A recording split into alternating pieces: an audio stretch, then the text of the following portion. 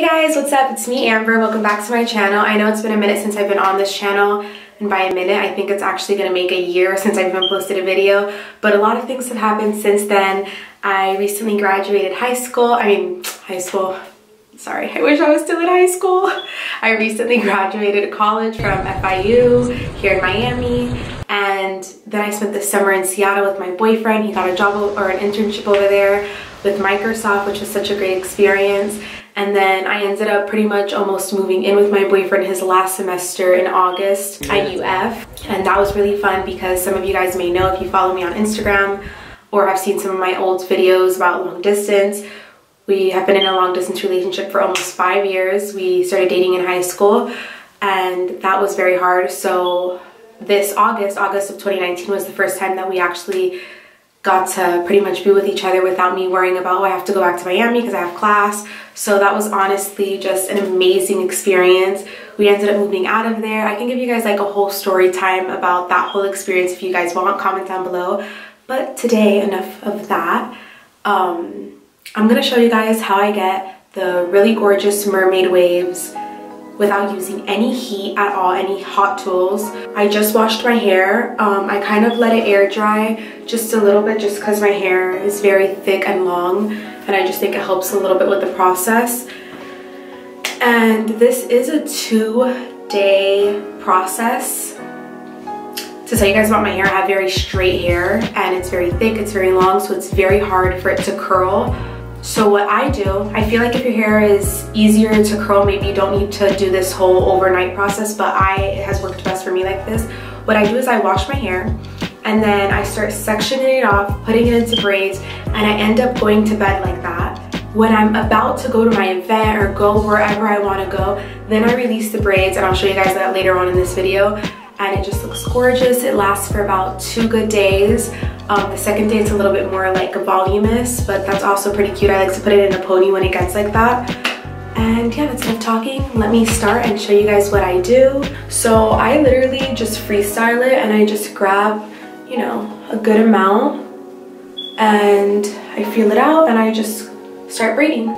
There's not really a technique to this, that's why I like it. It's very easy. Normally, the only product that I put in my hair when I do this is a leave-in conditioner, but today I wanted to do it with mousse because I've been wanting to try it out with mousse to see if it leaves it a little bit more defined. So that's what I'm gonna do today, but I don't like to put a lot of product in my hair. So for you guys at home, if you don't like to, or if you don't have mousse, just use any leave-in conditioner. I promise you it works just as well. Just make sure that your hair isn't dry and it's still damp, because that's obviously what's gonna get the shape. You want it to dry in that shape. So if it does get a little bit dry, just re-wet your hair, and let's start the braiding. I'm gonna be using Pantene.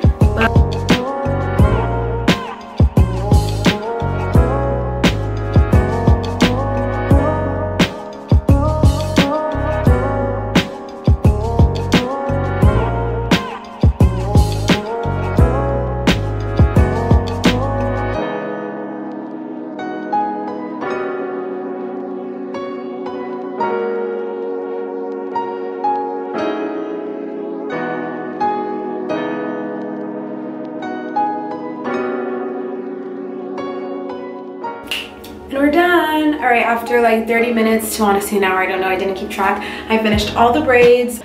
Normally, like I said, I do it with leave-in conditioner, but since I'm doing it with mousse, I'm just gonna use the same process that I normally do. I'm just gonna put a little bit extra all over just to like take away any of the frizzies, and especially here in the front, I like it to be very slicked. Then we're pretty much done. What I am gonna do is I'm actually gonna wrap my head, like my forehead, because I feel like throughout the day it gets a little frizzy, and if I'm moving around running errands, my trenzas kind of start to come undone. And also, I have gone out in the street like this, which I wouldn't mind going out like this if it was divided evenly, but since it's not, sometimes I feel like a crazy person, but I've done it, I don't care. But I thought I could just put a cute bandana over so you just see my braids in the back and I don't look that crazy.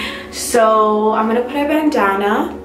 And I'm even gonna try to sleep with the bandana and see if it's the same results or better than normal, because normally I just braid it like this, but leave-in conditioner, go to bed, wake up, I'll have frizzies, I undo it, fix it up a little, and it works just as fine. But I'm gonna see, I just wanna try it out, so that's what I'm gonna do. Much better actually. Ooh, I like how it feels.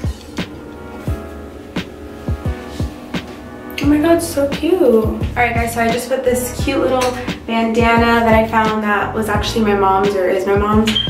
So thanks, Mom. And yeah, I'm just gonna go about my day, run my errands, do my stuff, and I'll check in with you guys a little bit later, or actually in 24 hours, and then let go of these braids. And yeah, see you guys tomorrow.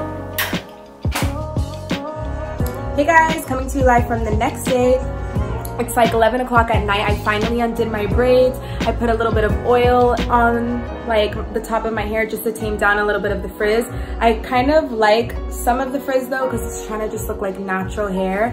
And yeah, this is pretty much it. This is the finished product. I really like how it came out. It was super easy to do. No heat. I know a lot of people have recreated this with the waver wand curler thing, but again, this is just with no heat, so it's not going to do damage to your hair, and it's so easy. Just braid it, go to bed, wake up, and this is it. I'm going out now with my friends, and I need to catch the Uber. It's like 11:30 at night. But thank you guys so much for watching. If you guys like this video, of course, please don't forget to give it a thumbs up, subscribe, and I'll see you guys next time.